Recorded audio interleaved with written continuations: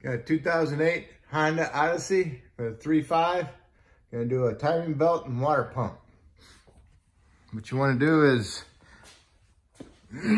remove your right front tire, and then remove this inner fender skirt so you can get access to the belt.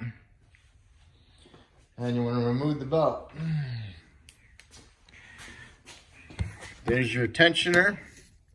So you get your socket on there, on your tensioner, and yeah,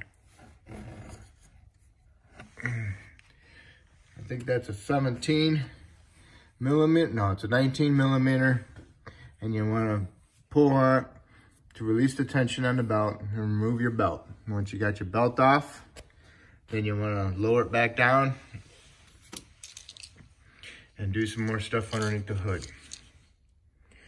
All right, now we're back underneath the hood. If you have a fluid sucker, that'd be great. You can suck the fluid out of your power steering reservoir, take the cap off, stick the hose in there, suck all the fluid out. And then when you got the fluid you can get out of the reservoir, and you want to do your power steering inlet line, undo the clamp, and pull this hose off, and you can stick your sucker inside the hose, inside here, and suck some of the fluid out of the pump. And then you want to do the same thing for the return line. Take the return line off the reservoir with the clamp, put the hose in there and suck some of the fluid out of there also. Then you want to remove the reservoir. Then you want to remove the two 10 millimeter bolts to the pressure line on top of the power steering pump. Okay? Wiggle this line back and forth and pull on it, and it comes up. It's got an O-ring on it. What you want to do is you want to stick this off to the side, to the back. Okay, so it's not in your way.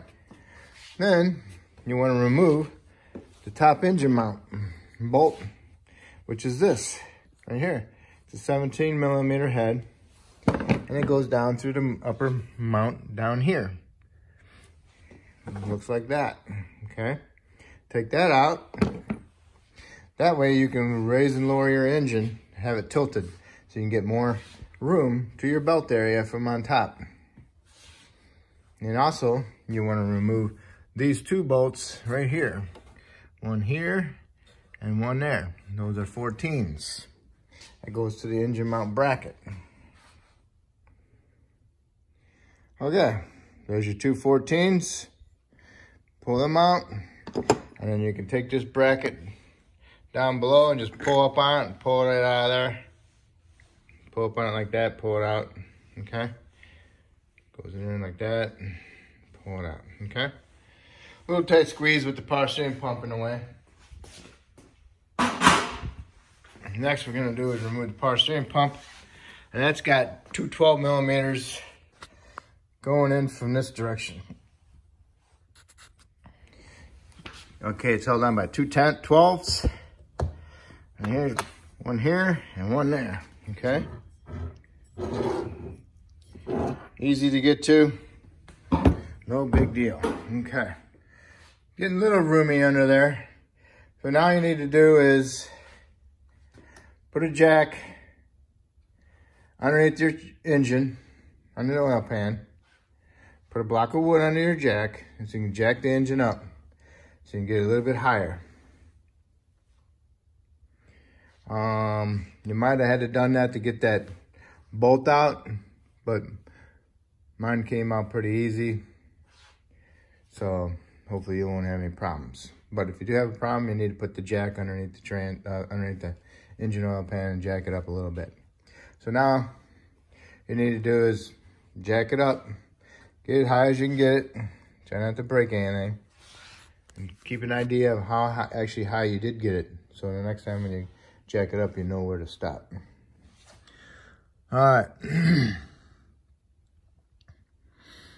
You got these timing belt covers, one there and one here. It's held on by a bunch of, I think there's like 6 screws to hold this cover on over the cam gears. They're 10 millimeter heads. So if you got a 1/4 inch, 10 millimeter deep wall, remove them, okay? Before you remove this cover, you have to remove the tensioner. At least loosen it up and get it out of the way. And that will be that bolt right there. It's a 17 millimeter. Take it out. Once you get it out, take the whole tensioner. And we'll drop off to the side. Okay, like that. Leave it there for now. Get all the bolts out of this. Take that up. And it's got 1, 2, 3, 4, 5 bolts. I said 6, but it had 5. Okay. And then there's a wire harness. Positive wire right here. You have to unbolt that so you can get to one of the bolts. And this is what the bolts look like. 5 of these. And there's this one that goes to the wire harness right here. You have to undo that one because it's in the way of one of the bolts. Okay. Next, I'm going to do the back cover. And the back cam cover, you got a wire harness that sticks in it. Just pull it out. Okay, get it loose. So now you can get to your bolts. Okay, you got both cam gear covers off. All right. And you see this 10 right here? You need to take that 10 out too, okay? Because that goes into this bracket that's gonna come off after we remove everything from down below. Next thing you wanna do is remove the harmonic balancer bolt. It's a 19. And then you wanna pull off the harmonic balancer using 2 hands, wiggle it back and forth, comes off. That's what it looks like, okay? Next, you want to do is get a 12 millimeter socket and remove the rest of the tensioner. There's 1 bolt left right here on the bottom. Take that out and you can take the whole tensioner out. Okay, here's the whole tensioner assembly. It's only held on by this one and that one. This is like the pivot, and that's actually the tensioner itself. Next, you want to remove the plastic cover for the timing belt. There's like 7 of them, 10 millimeters, okay? Okay, here's the cover. 7 of them, just like that. Okay. Okay, here we are, back in here. You want to remove this. Make sure you don't forget to put it back on, okay? Put it with your harmonic balancer so you don't forget. Next, you want to do is look for your arrow, which is right there. Look for your dot, which is right there. And I just marked the keyway. Okay, so not lined up, then screw your bolt in all the way until it bottoms out. And you can use it to turn it to line everything up. If you got these lined up, you gotta look at the cams to see where they're at, okay? They gotta be on their marks too, all right? So now I'm gonna have to lower it down and I'm gonna look and see where my marks are.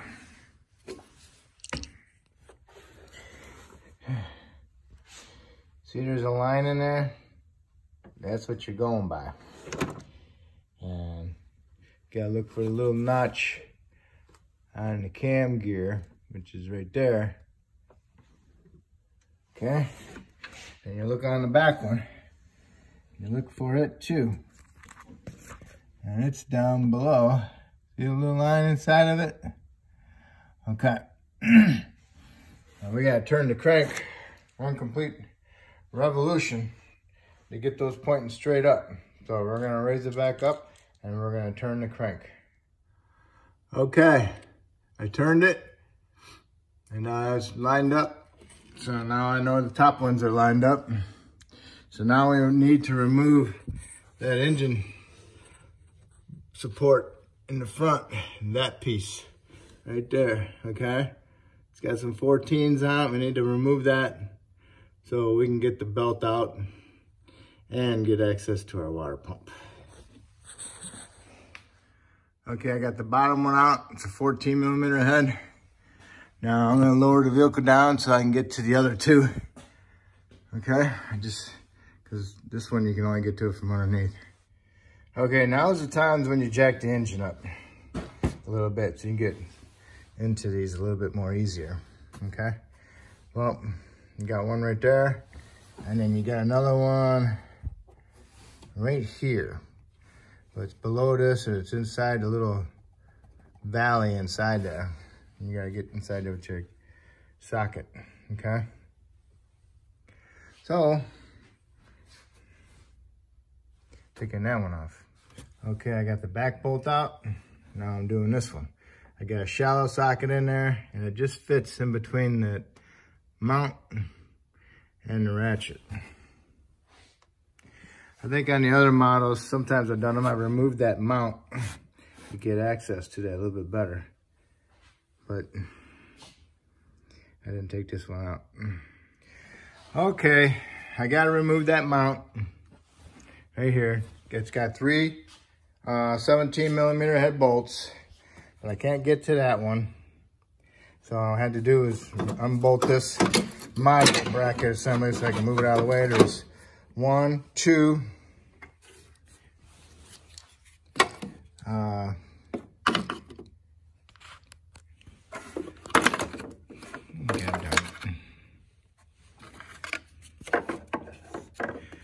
there's 3. One underneath here, right there. 2, 3. And then back here, underneath there, and back here is 4. Okay. Where's it at? Oh, there it is. There it is. Right there. You see it? Down there.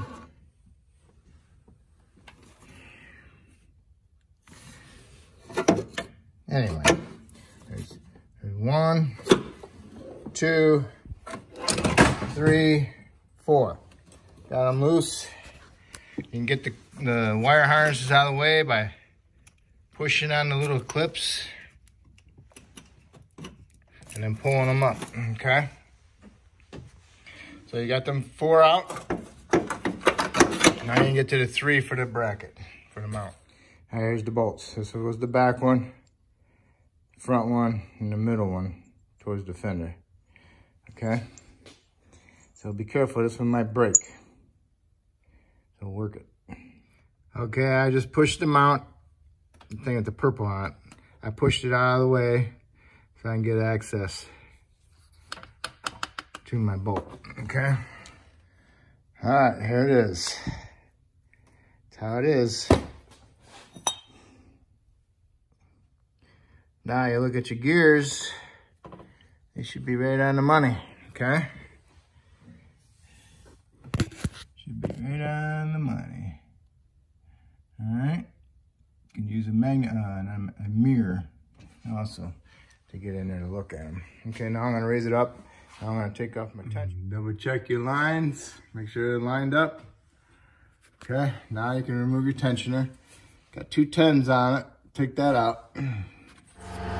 Okay, loosen up the idler pulley bolt and loosen up the tensioner pulley bolt right there. They're both 14s. Then you can take them out. Okay, tensioner, pulley assembly, idler, and a shim. Okay. Set them aside. Now you can take your belt out of the way. Okay, the belt is out. Now, time to loosen up all the bolts for the water pump. Okay? Make sure you got a drain pan to catch the fluid. Take the 5 bolts out, the 10 millimeter head ones, and there she drains. All right. Get the pump off. Take note that there's a pin and there's a pin, you know, like a little dowel pin. Make sure that they come out with the water pump. If they stay in there, you got to get them out because the new pump's got them in it, okay? Okay, it just sits here and drips. So what I do is I blow air in the passages with a blowgun to force extra amount of coolant out of the block so it doesn't sit there and drip on me the whole time I'm trying to go back together, okay? So now I did that. So now I'm gonna spray with some brake clean a little bit here and there, just to get a little bit more cleaner. So I don't get so dirty and wet working on it. And then I gotta clean up the water pump surface, and then I'll put me a new water pump up in there. Okay, got it all cleaned up, ready to go together.